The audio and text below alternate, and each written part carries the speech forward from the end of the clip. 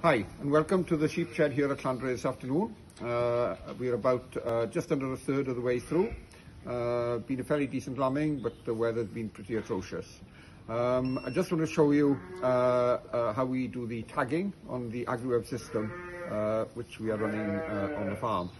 So as you can see, I've got it on my mobile phone, and it's attached to my arm to make it very, very easy, so that I can carry on with my work. I've got my stick reader on the other arm, but I've got one hand free to do whatever needs to be done.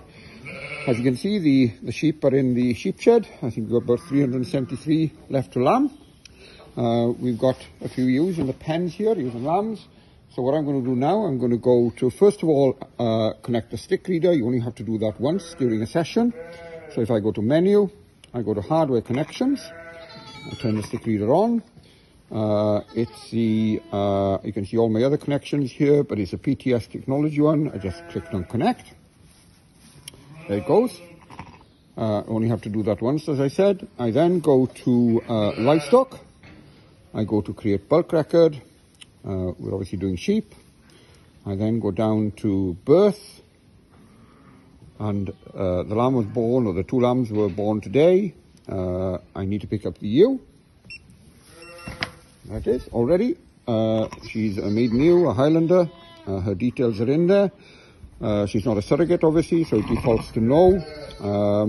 Paternity type, I don't need to put that in. I could put in natural selection or natural or AI. I don't need to put in a sire. I could if I wanted to. It does an Aberfield or a Highlander. She's a Highlander. She's got two lambs. Manage the object within AgriWebb. Yes, obviously the most common fields go to the right default. You don't want to be changing them all the time.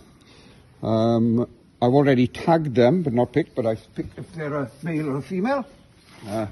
This one's obviously a female. So I click on female. Alive, obviously, not stillborn. Fertility status, we don't know. We click to add tag. There we go. And the tag has come up there. I could also put in the tag color if I wanted. So it's green for this year. There we go. I don't want to put a birth weight in, but I've got that option. Then you got the second lamb. And he's obviously a male lamb.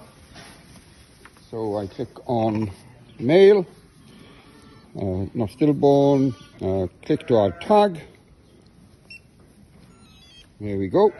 And because that is a slaughter tag, the other one was a full EID tag because she's a ewe lamb and will keep on for breeding or sell for breeding.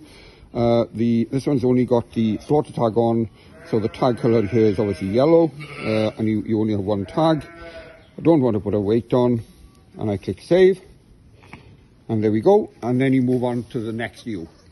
So it's that easy, and once the records are on there, obviously you can do your management, sort of work with them through the summer, looking at daily live weight gains, or if you want to put in any health treatments, you've got them on an individual basis. But as you can see in the shed, we don't want to do that every time. If we're doing a blanket treatment, we can also put it on as a mob treatment, which is great facility within AgriWebb. Thank you very much.